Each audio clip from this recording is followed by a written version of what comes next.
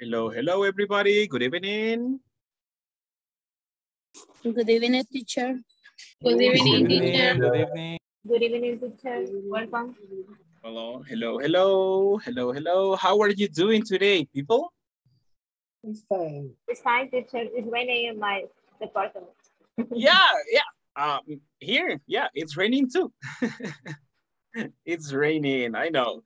I hope all of you are great and you are ready for today's class. I really appreciate on your effort to be here since the beginning of the video conference. Thank you so much. Thank you so much.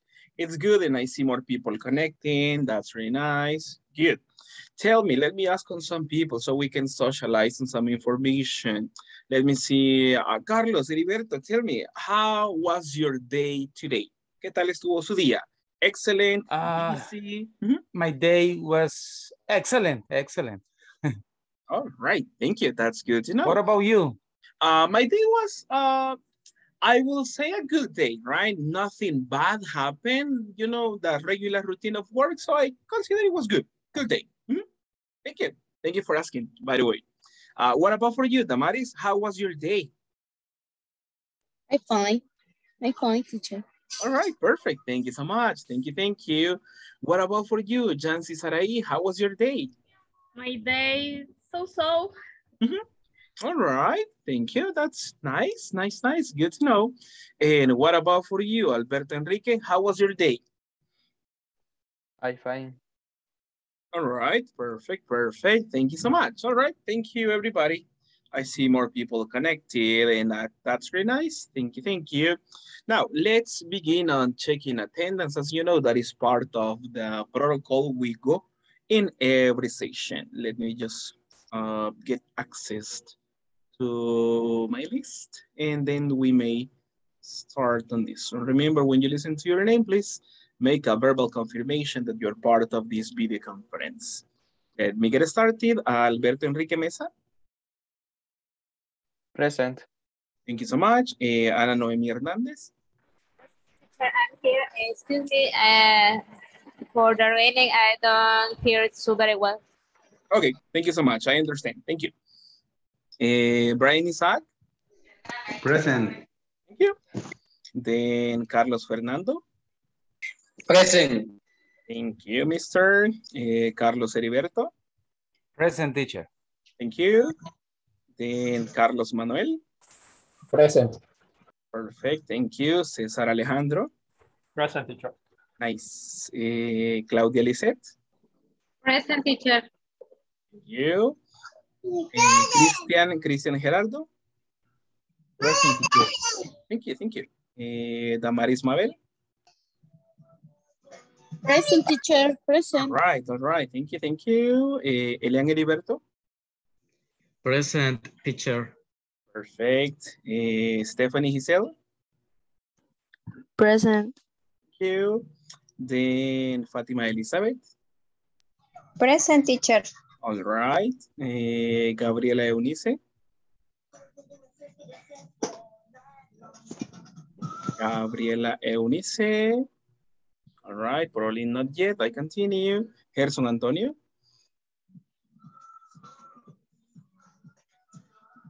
Mr. Gerson Antonio. Not yet. I continue. Ingrid Jamilet. Present. Thank you. José Samuel Rodríguez. Present, teacher. Thank you, Mr. Marcos Javier Jiménez.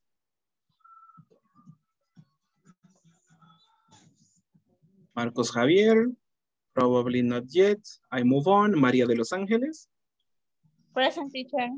Great. Thank you. María Magdalena. Present, teacher. Thank you. Thank you. Thank you. Then Marvin Raimundo. I'm here, teacher. Excellent. Thank you. Oscar Armando. Present, teacher. Perfect. Thank you. Then Gustavo Garcia. Present. Excellent. Thank you. Jancy Sarai. Present. Excellent. Thank you. Jamie Rosibel. Present. All right. Thank you. And then Jennifer Yesenia. Present, teacher. Thank you. Thank you so much, people, for your confirmation. I appreciate your help on that. Just as a reminder, just remember to continue working on information for the platform, please. Remember, Teacher, it is solo quería required. preguntarle Tell me. algo. Go ahead, no problem. Tell me.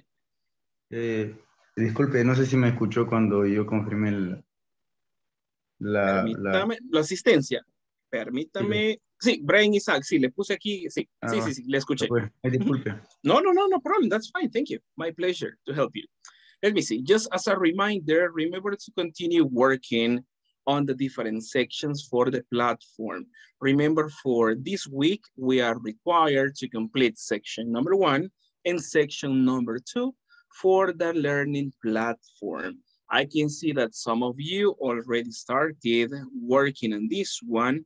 Some others are still missing to complete. Remember, tomorrow, Thursday, is the time limit to complete on some information. And let me give you some feedback on that one.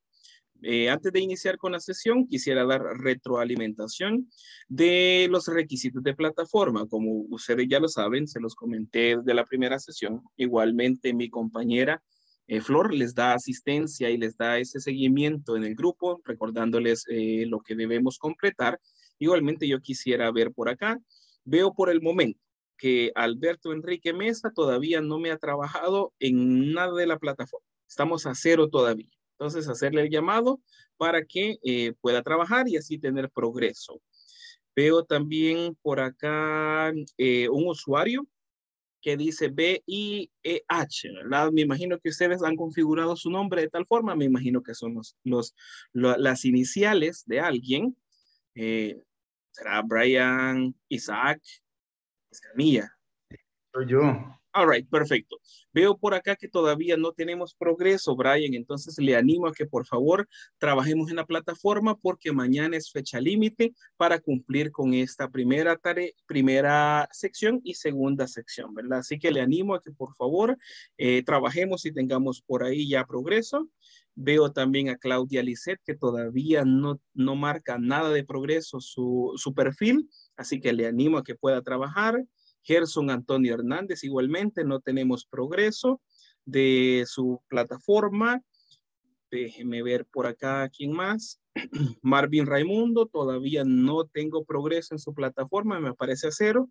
Veo igualmente a Jennifer Yesenia Alfaro, que todavía no tenemos progreso. Así que les animo a las personas que mencioné a que estén pendientes de cumplir con el progreso mínimo que se espera de ustedes. Los demás, veo que algunos ya comenzaron la sección 1, que sería lo que ya vimos entre lunes y martes.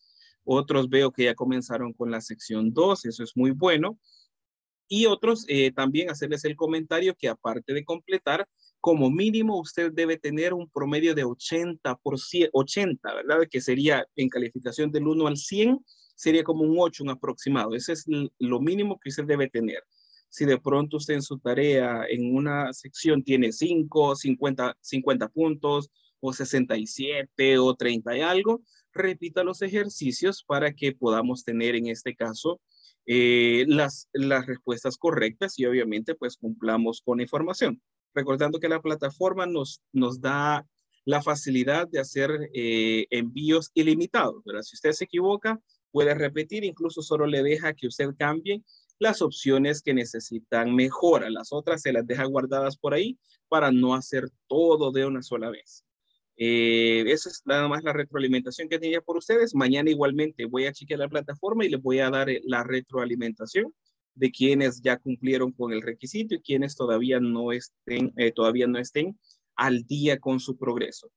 De los que veo por acá, quisiera felicitar a Jamie Rosibel, ¿verdad? Porque ya veo su plataforma y Jamie ya completó 4 unidades, o sea, 4 secciones, ¿ok? Ella va adelante y aparte de solo completarlas, las tiene al 100% y eso es bueno, quiere decir que todo está bien. Entonces, le felicito, Jamie. Espero que los demás nos motivemos igualmente, ¿verdad? Y tomemos como ejemplo. Lo tomemos como ejemplo porque ella ya avanzó todo, ya veo que hizo también el examen de medio curso, ya tiene 10, o sea, excelente, vamos bien, ya va a la mitad de la tarea 5, prácticamente en una semana vamos a terminar con la plataforma y de ahí nos quedamos con las sesiones en vivo, así que le felicito, Jamie. Y todos, igualmente, yo sé que todos podemos, algunos hacemos el esfuerzo, ¿verdad? Porque trabajamos, estudiamos, pero yo sé que podemos hacer el esfuerzo y hacer el tiempo necesario para cumplir. Pero muchas gracias a todos. And that was just the announcement. Era el anuncio nada más, ¿verdad? Ya el corte comercial. Now, people, let's get ready. As for today, let me see. We begin on section number 2, right? And section number 2 goes by the name, what's the matter, right? Similar to saying, what's the problem?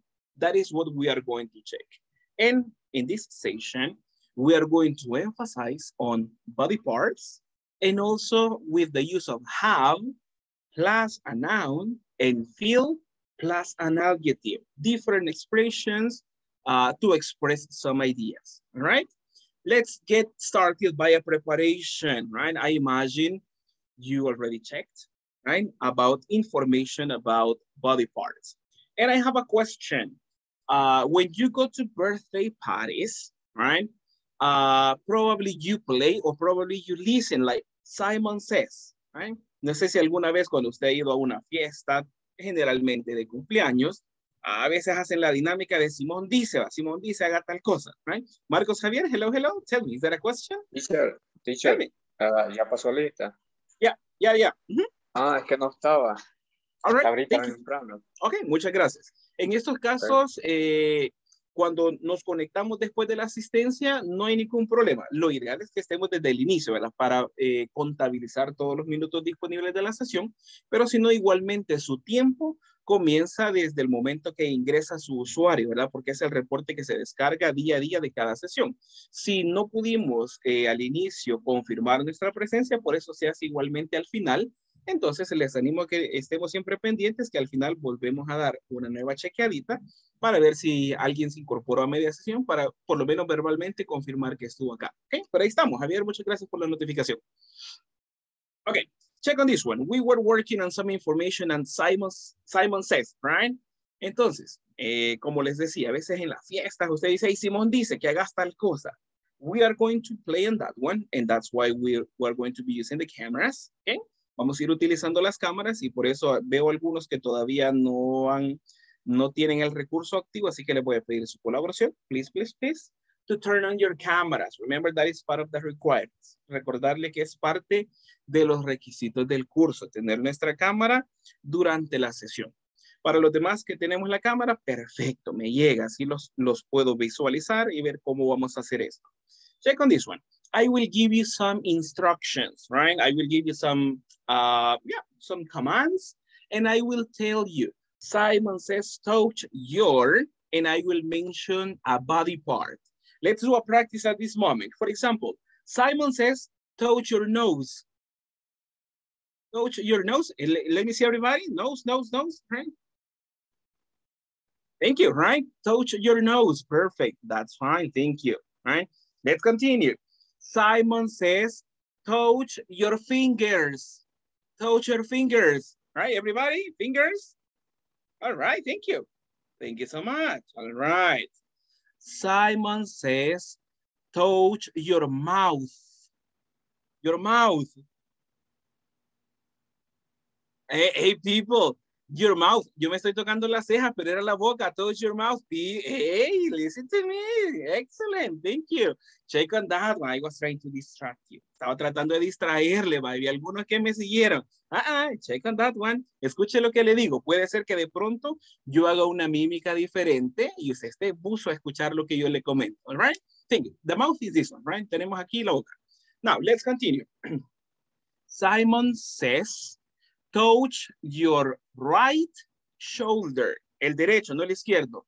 Touch your right shoulder. Right? The right shoulder. Excellent, thank you. Aquí como las cámaras, puede ser que le dé el efecto, tal vez alguien está para otro lado, pero no hay problema, es el hombro derecho. Recuerden que es shoulder, right? Así como el champú que uno va a comprar a la tienda, que dice head and shoulder. Ya ve, ahí está, ¿eh? shoulder. Thank you so much. All right, let's continue. Simon says, touch your back. Touch your back. Ah, perfect, perfect. Touch your back, right?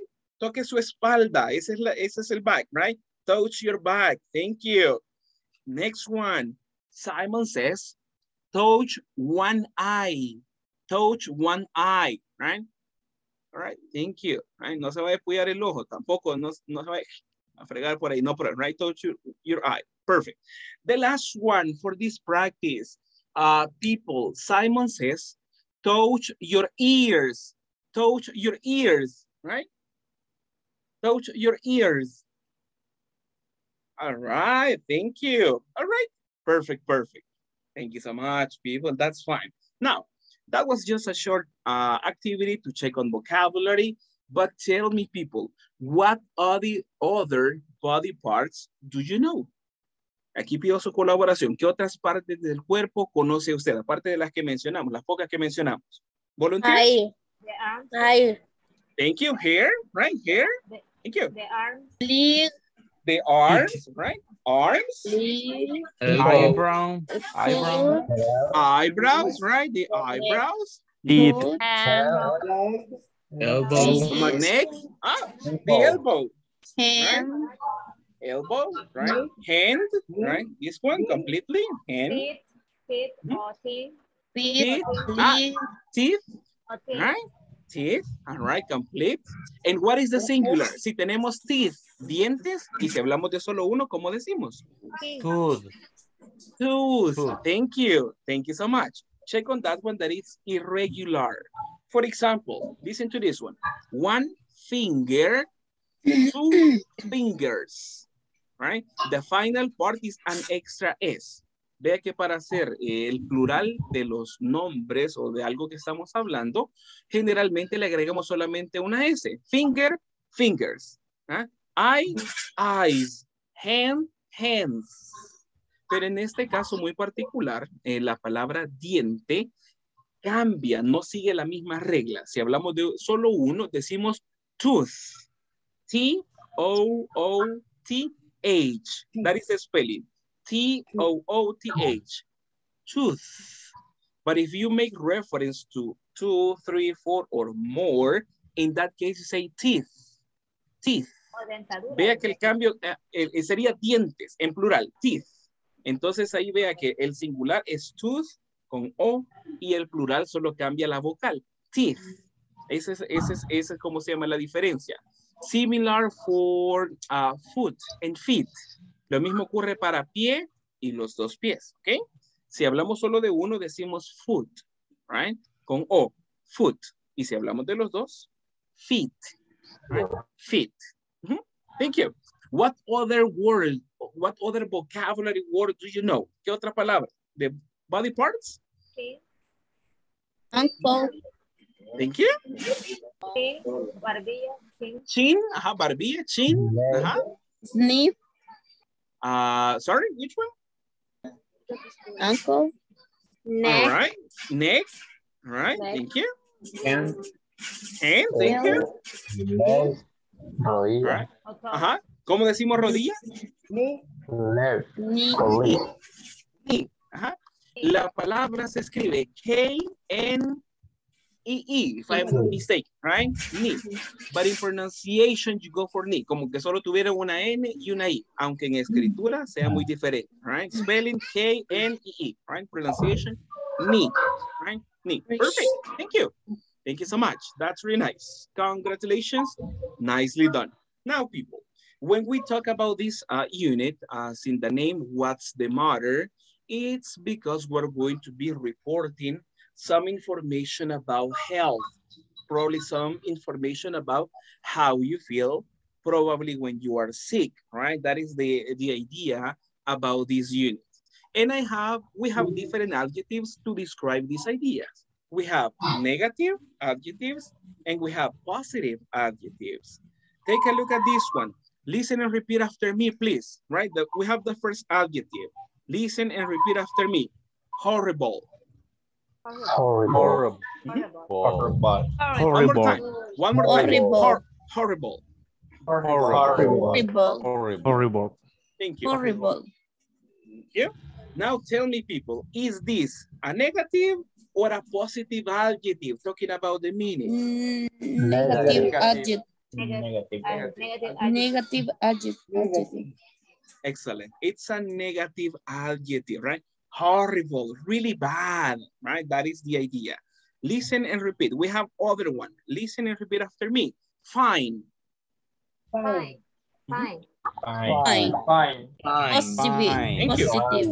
One more time. One more time. Listen and repeat after me. Fine. Fine. Fine. Perfect. Thank you. Fine. All right. Check on the final sound, please. That is very important when we express some ideas. Why? Because sometimes they fine, right? Preste la atención a los sonidos. Generalmente nosotros, tal vez, no sé si por el idioma o por qué razón, tendemos a omitir el sonido final de ciertas palabras. Entonces acá alguien pudiera decir fine, pero como que estuviera haciendo fine, sin N, y ahí es fine. Fine. Vea por ahí el sonido final. En ciertas palabras ocurre igualmente a veces cuando estamos aprendiendo, en lugar de decir name, que decimos nombre, decir name, my name is, y no es name, es name. Entonces prestémosle atención a esos sonidos finales porque aunque no es necesario exagerarlos, pero debemos incluirlos cuando expresamos nuestras ideas para hacerlo de una forma correcta. Last time, listen and repeat after me. Fine. Fine. Fine. Fine. Thank you. Fine. Negative or positive adjective? Positive Positive adjective. adjective. Perfect. Next one, listen and repeat after me. Terrific. Terrific. All right. Terrific. Thank you. Negative or positive? Negative. Positive. Negative. Positive. Positive. Negative, positive. ¿Quién da más? ¿Quién da más? Negative. Negative, all right. Check on this one. Listen to my sentence. People, I think, right? And I believe, right? I believe you are terrific students. You are terrific students. Yes, teacher. Yes. Negative. Yes. Yes. Yes. Yes. Positive. Terrific is positive. Is similar to say amazing, really good. Surprise people. Grandioso, exacto. That's the meaning, right? That's the meaning. If we make a connection with probably the pronunciation of Spanish, it gives us like a bad idea, probably, right? Because we have something in Spanish kind of similar, right? Algo terrífico, no sé, una palabra, pero quizás nos da la idea por no es terrorífico, como una idea algo malo, ¿verdad? Usted lo escucha y dice, bueno, a mí se me vienen ideas malas a la cabeza. Sin embargo, el adjetivo tiene un significado afirmativo, algo positivo, algo como diciendo de buena calidad, bueno, excelente, grandioso. Por eso yo les decía, hey, you are terrific students. Son ustedes estudiantes grandiosos, calidad. Is that correct? ¿Está viendo correcto o no? Yes, teacher. Of course, all right, yes, excellent. You are terrific, right? So check on that one. Aunque, como le decía, nuestro idioma puede darnos la idea que tiene un significado negativo, no es así, es afirmativo. Next one, listen and repeat after me. Terrible. Terrible. Terrible. Terrible. Terrible. And this one, positive or negative? Negative. Negative. That's correct. This one, yeah, right? Negative adjective, negative meaning. Next one, listen and repeat after me. Awful. Awful. Awful. Awful. Thank you. Tell me, negative or positive meaning? Negative. Negative. Right? Negative, awful. That means really, really bad, right? Or really ugly in some cases, right? Puede significar algo muy malo o en algunos casos puede significar, dependiendo del contexto de lo que estemos mencionando, puede significar algo muy feo, ¿verdad? Hablando de una cualidad, ¿verdad? Si algo es bonito, beautiful, el opuesto puede ser ugly, y si decimos awful, es como ufale, horrible, feo, súper feo. Ese es el significado de awful, right? Y usted se puede sentir awful, como bien, súper mal, ¿verdad? Awful. How do you feel today? I feel awful, right? Me siento súper mal. Podemos expresarlo de esa forma. Next one, let me see. In this one, all right. Listen and repeat after me. Fantastic. Fantastic. Fantastic. Fantastic. Thank you. Fantastic. And tell me, Fantastic. positive or negative? Positive. Thank you. Fantastic. Really good. Next one, miserable. Miserable. Miserable. Miserable. Miserable. Miserable. Right? Negative or positive? Negative. Negative. Excellent, right? Kind of obvious, right? Aquí sí aplica lo que suena similar al español y de verdad las dos palabras hacen juego para con el significado. What about on the last one? Great. Great. Great. Great. Great. And this one, Great. is it Great. positive or positive? Or positive? Positive. Perfect, perfect, perfect. Now, in this one, we can express or we can ask this question to put into context this vocabulary. How do you feel today? ¿Cómo te sientes ahora? Right? How do you feel? And then you say, you can express, I feel, ¿verdad? Por cuestión de práctica, vamos a siempre utilizar el feel. Usted puede decir, I am fine, sí, I am great, I am horrible, no, ¿verdad? Porque como dicen, este es horrible, o sí, entonces no, I feel, ¿verdad? Así que no, vamos con el verbo feel, eso sería lo ideal. How do you feel? ¿Cómo te sientes? I feel fine, I feel fantastic, I feel miserable, right? I feel awful. Now we practice in short this one. I will ask a question to you and you can include the adjectives. Le voy a hacer esa pregunta, how do you feel? Y la persona, si le menciona a usted, me dice, I feel, y ocupa un adjetivo, ¿verdad? Para escribir cómo se siente usted en esta oportunidad. Jennifer Yesenia Alfaro, tell me, how do you feel today? I feel fantastic. Oh, excellent, thank you. Jennifer, ask the question to other classmates. Ahora pido su colaboración para que la misma pregunta, how do you feel today, se la formule a alguien más en la sesión. Okay. Ana Hernández, how do you feel today? I feel great, lady. Thank you. Thank you. Let's continue with the practice. Christian Alegría, how do you feel today? I feel great. Thank you. Let's continue with the practice. Thank you so much. Alberto, how do you feel today? I feel fine. All right. Thank you so much, Alberto. Continue with the practice. Next, same question to other person. Claudia, how do you feel today? I feel fine. Excellent. Thank you. Claudia, same question to other person, please. Jamie, how do you feel today? I feel horrible. Really? Oh my goodness. All right. All right. I hope everything improves. Espero que todo mejore para usted. Same question to other person, please. Marvin. Quiero ver si está Marvin. Okay. Yeah. Ya respondió, ok. Creo que sí. Está. How do you feel today, Marvin?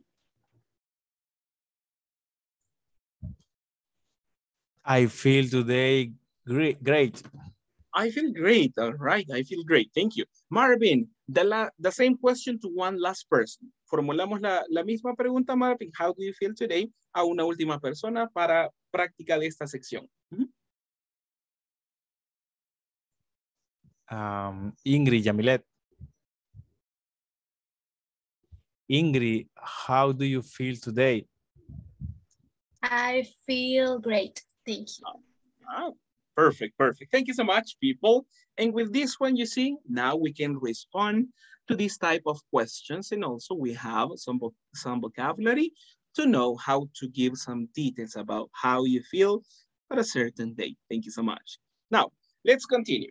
At this moment, we incorporate have plus a noun. In this case, we're going to talk about probably some health problems or when you don't feel that well, right? Check on the illustrations, right? They represent probably something that is bothering you, right? Talking about your health. Vea que ahí las ilustraciones hacen referencia a problemas de salud o algo que le esté molestando ya sea en su cuerpo. Check on number 1. What is that? ¿A qué hará referencia la número 1? Number 1. A backache. Back. Back pain. All right. Oh, back pain might be possible. Check on this one. We can say backache. Vea que la última porción que se escribe tal cual H, ¿verdad? Si lo leemos tal cual como que fuera español, en inglés su pronunciación sería ache. Ache, cuando lo veamos en ese caso, ¿verdad? Eso quiere decir un dolor. Backache, dolor de espalda, como ve la persona ahí, right? Hasta ve que se está tomando la espalda. A backache. Listen and repeat after me, please. A backache. A Backache. Thank you. Backache. Thank you. What about the number 2? What does it make reference to? A headache. Headache. Headache. Headache. Hair. Headache. Okay, thank you. Let's see. Check on this one. An ear. Earache. An earache. An ear, right? De oído. Ear. Listen and repeat after me. An earache. An earache. An earache. An earache. Thank you. Check on number 3, like that one. What is that? A headache. And headache. Thank you. A headache.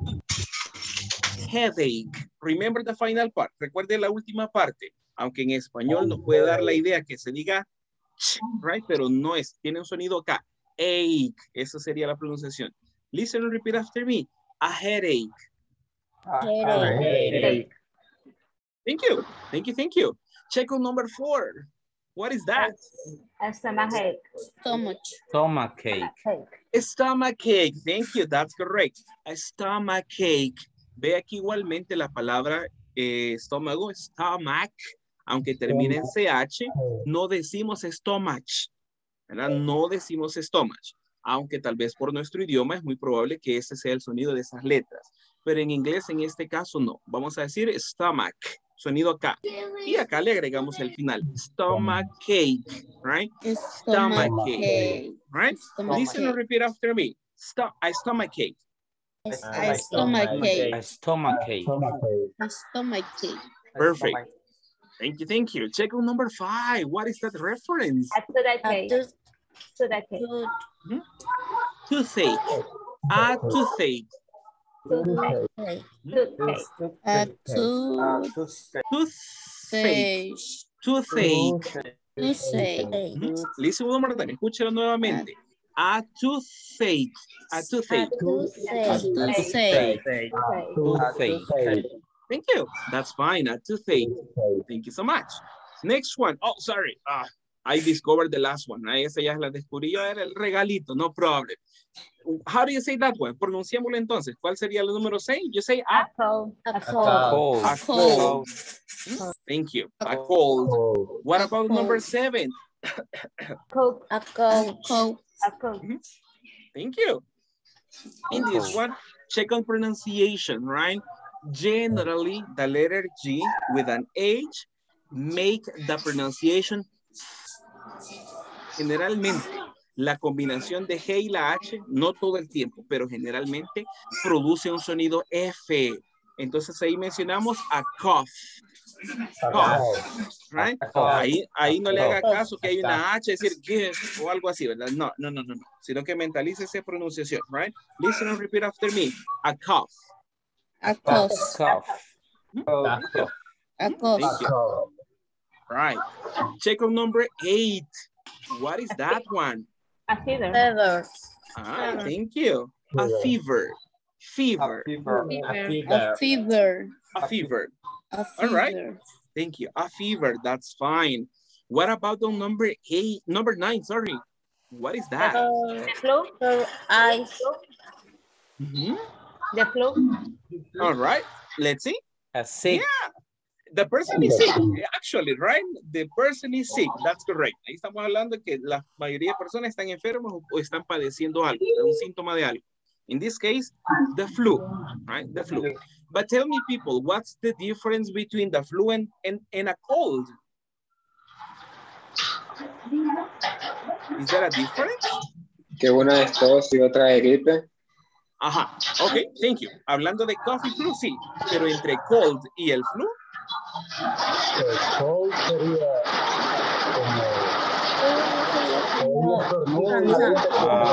resfriado.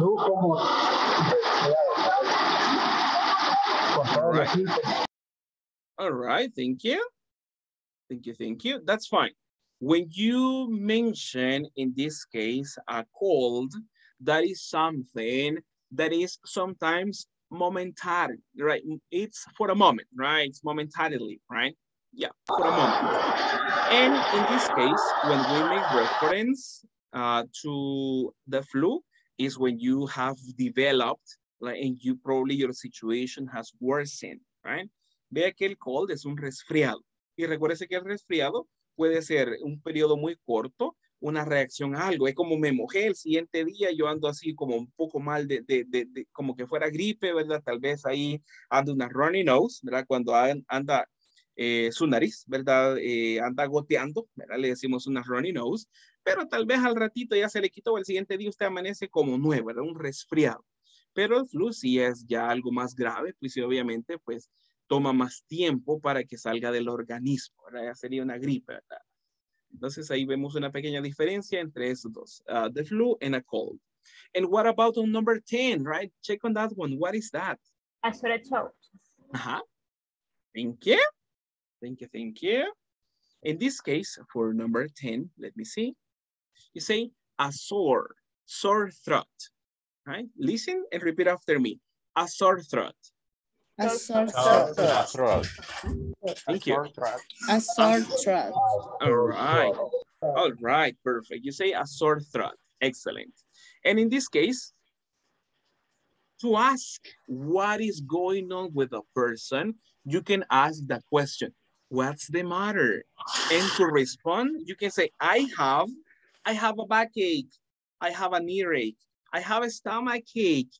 I have a cough, right? I have a fever. I have the flu. We can respond in this case with the combination of have plus one of these symptoms, right? Or illnesses. Podemos en este caso responder utilizando el verbo have acompañado de alguno de estos males que tenemos acá, ¿verdad? Estos síntomas de ciertas enfermedades que podemos tener. Let's practice, right? I will ask the question. Yo le voy a preguntar a algunos de ustedes, what's the matter? Como, ¿cuál es el problema? Ese es el significado de eso, ¿verdad? Como, ¿qué te pasa? What's the matter? Y la persona me responde, I have, y usted escoja cualquiera de los que tenemos en pantalla para practicar el vocabulario. Let me ask on these people. Oscar Armando, tell me, Oscar Armando, what's the matter? Yes. I have a backache. A backache. Oh, sorry, Oscar. Now, let's continue with the practice. Seguimos con la misma práctica. Oscar, usted me le pregunta a alguien que usted desee acá, de preferencia a alguien que no haya participado, así le damos oportunidad a todos. Le pregunta, what's the matter?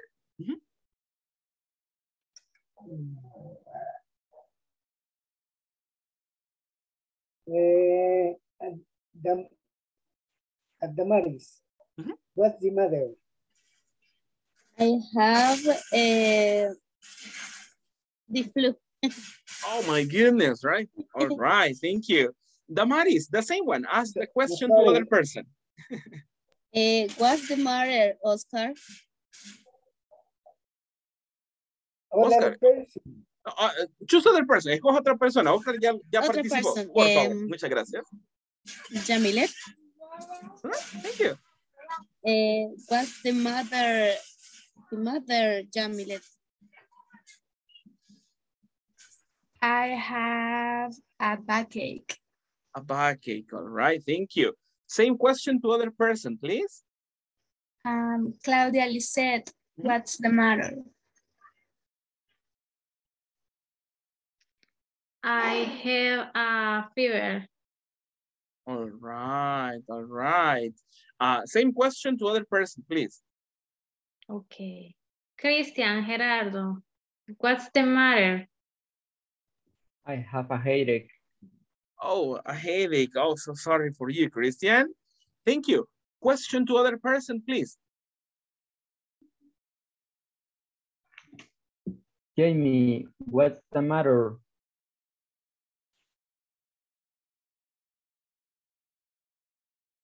Ay, perdón. I have a cough.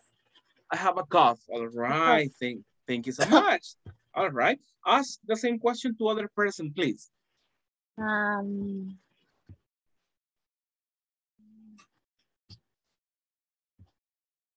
Ingrid.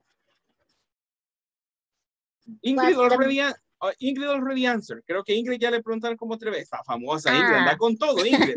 Excellent, thank you so much. Choose another person, coja a otra persona. Si es posible. Gustavo. All right, perfect. What is the matter? I have an orange. I have, sorry? An orange. Dolor de cabeza. Headache. Headache. Sería la oración completa. I have a headache. One more time, Gustavo. I had headache. A headache. Headache. I had an headache. Hey, yeah, excellent. Thank you. That's correct. Thank you. Thank you, Gustavo. Nicely done. All right, thank you. Vamos a parar con la práctica acá, de esta mini práctica, para continuar con más información. Right? Check on this one. At this moment, we are going to work in small groups, and we are going to pretend we are doctors, right? And the other person is the patient. Vamos a pretender que alguien, vamos a tratar de trabajar en pareja o en grupos de 3 como máximo. But in this case, we are going to pretend one person is the doctor and the other people are the patients, right? Una persona va a tomar el rol como que es de doctor y la otra persona, las otras 2 personas del grupo, pues van a responder como que son pacientes. ¿Qué vamos a poner en práctica? La información que recién practicamos. Primera pregunta que podemos realizar, how do you feel today? Y ya recordamos vocabulario. I feel terrible. I feel awful. I feel miserable. Me siento miserable. La siguiente pregunta, what's the matter? ¿Cuál es el problema? I have the flu, right? I have a backache. And you report how you feel and also you report about what you have. El objetivo es que preguntemos cómo se siente la persona y también cuál es el problema, ¿verdad? Como qué te pasa, qué tenés, hablando de salud. Y podemos reportar información de este tipo, right? Try to remember on some information because later we will try to report. Trate de recordar cierta información que sus compañeros le mencionan porque vamos a tratar de reportar. Vamos a ver, Alberto, y si nos dice que se siente bien, híjole, si se siente bien no está enfermo. It's a valid question, right? It's a valid question. But probably for the practice, we say that we feel bad. Tratemos por cuestión de práctica decir que nos sentimos mal y utilicemos los adjetivos que conocemos que tienen un significado negativo. I feel terrible, I feel miserable, I feel bad. Para que tengamos una segunda pregunta que se me dice I feel great, pues ¿para qué vino a pasar consulta? Entonces ya no tiene chiste la práctica. Entonces tratamos de hacerlo de esa forma, pero es una pregunta muy apropiada para este contexto. All right, let me prepare the groups. Déjenme preparar los grupos acá rapidito para poder practicar. Let me see.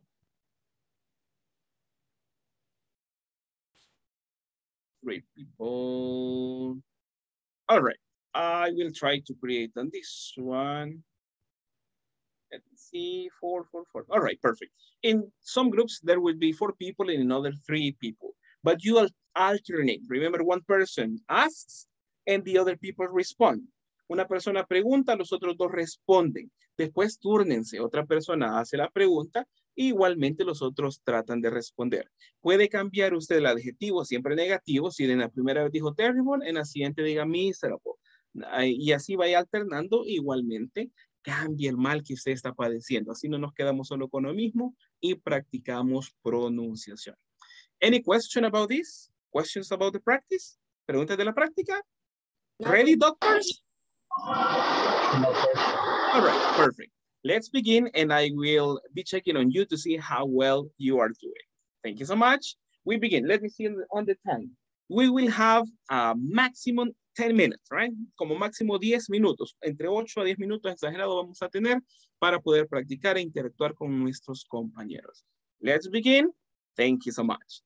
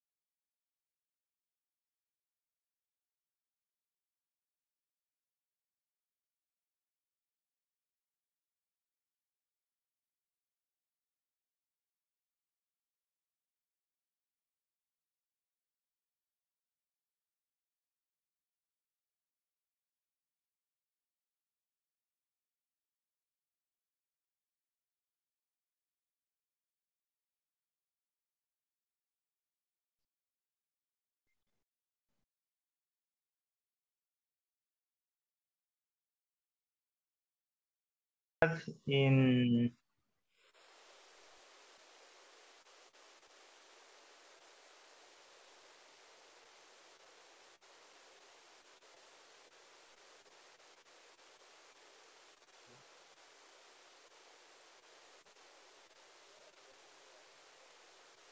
No, no se oye.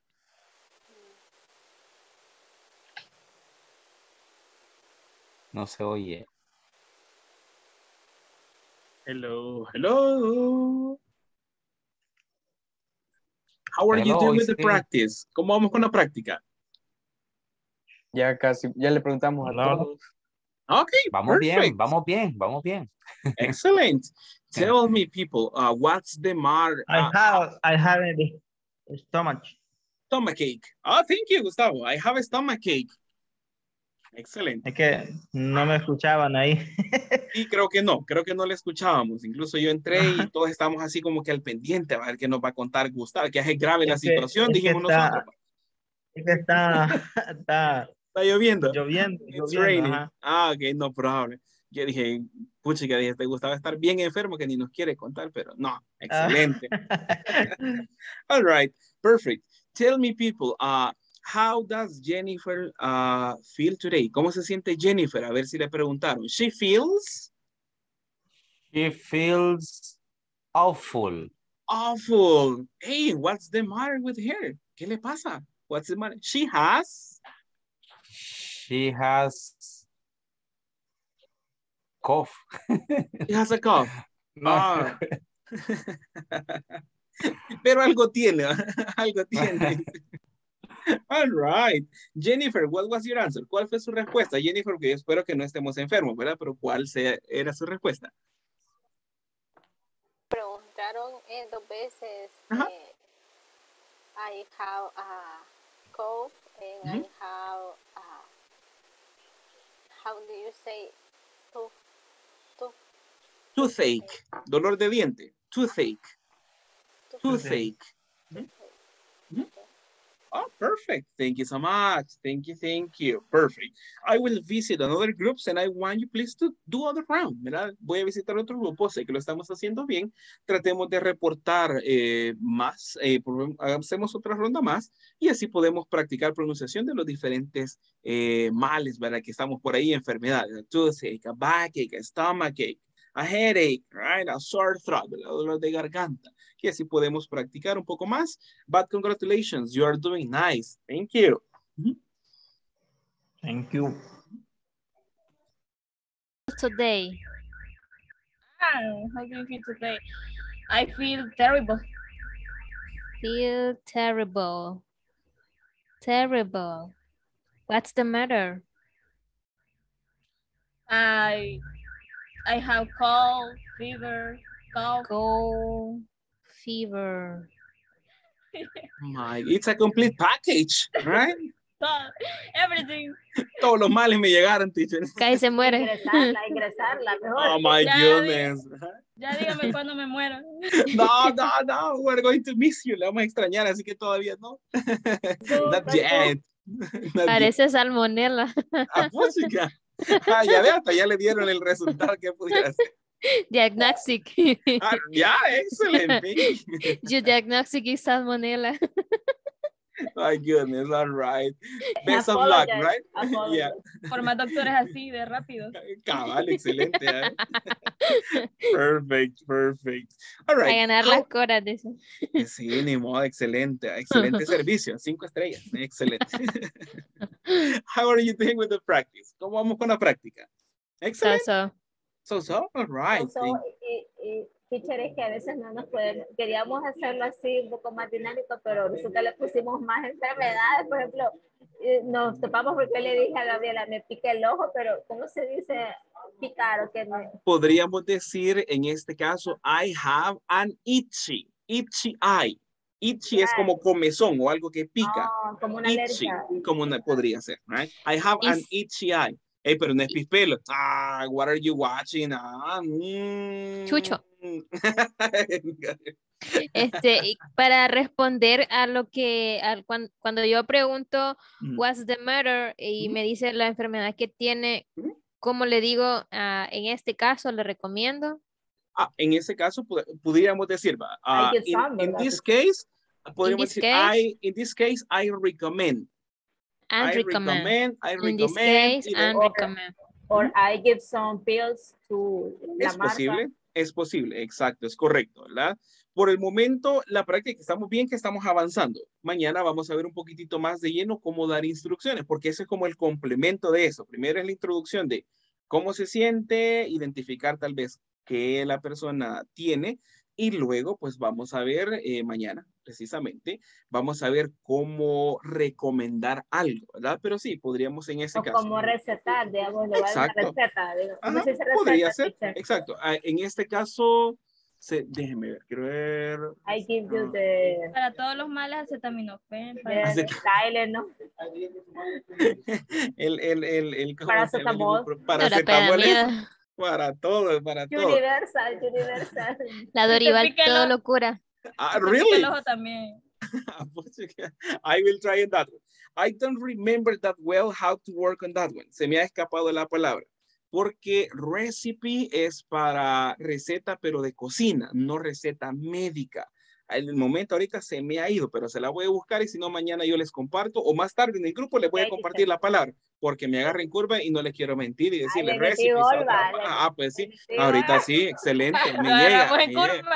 That's good. That's good. Excellent. Thank you so much. Thank you. All right, people. We return to the main room. Vamos a regresar a la sala para tener la última participación y luego asistencia y quedamos despedidos y despedidas. But thank you so much. Congrats. Thank you, teacher. You're doing nice. Thank you.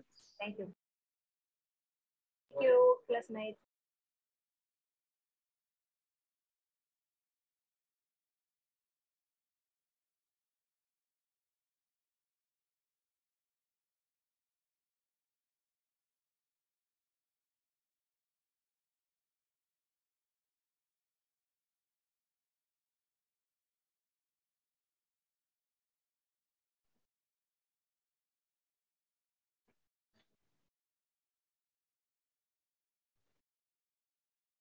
Okay. Thank you so much, people, for your time in the practice. I appreciate your effort to work on this one. Just before we leave, we're going to have a quick practice. So I will give the chance to 5 people, right? Le voy a dar chance a 5 personas que puedan reportar cierta información. How do we do it? Lo vamos a hacer de esta forma.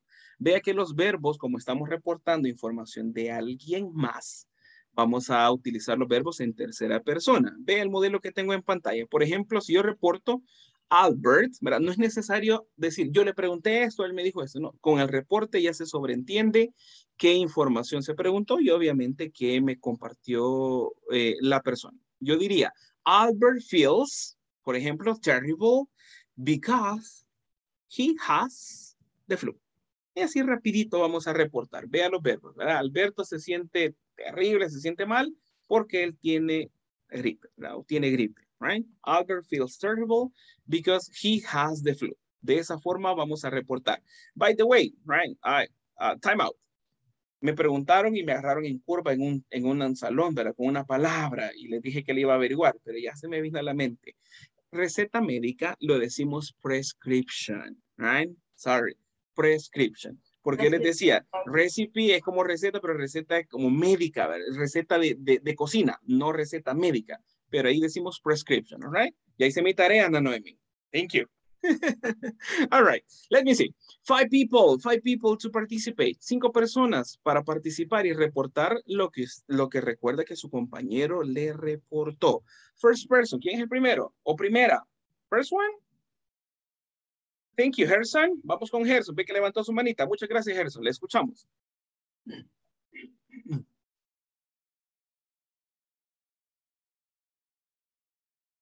Check on the microphone, please. Thank you. Okay.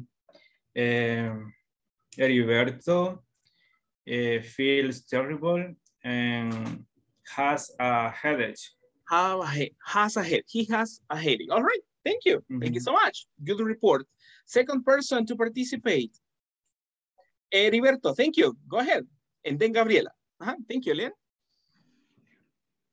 Gerson feels bad because he has a fever. He has a fever. All right. Thank you so much. Thank you. Gabriela Eunice, you're next. Jancy feels terrible because she has fever. She has fever. All right. Thank you. I had to say that. All right. Thank you. Next person, right? Creo que Oscar había levantado su manita por ahí, si no estoy equivocado. Le escuchamos, Oscar. Stephanie feels hopeful because she has the 6 and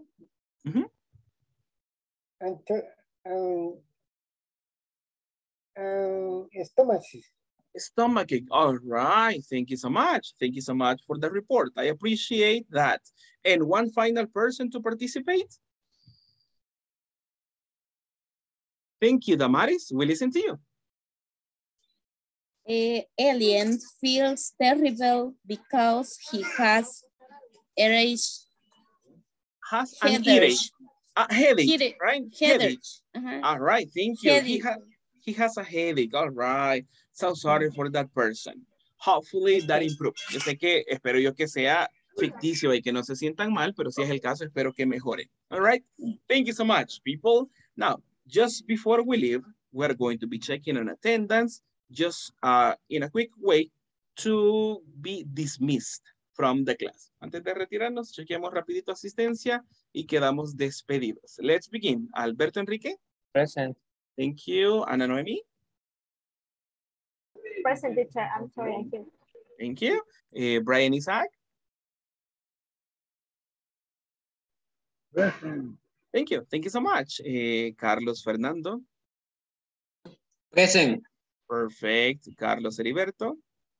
Present, teacher. Thank you. Carlos Manuel. Present. Excellent. César Alejandro. Present, teacher. Nice. Claudia Lisette. Present, teacher. Thank you. Cristian Gerardo.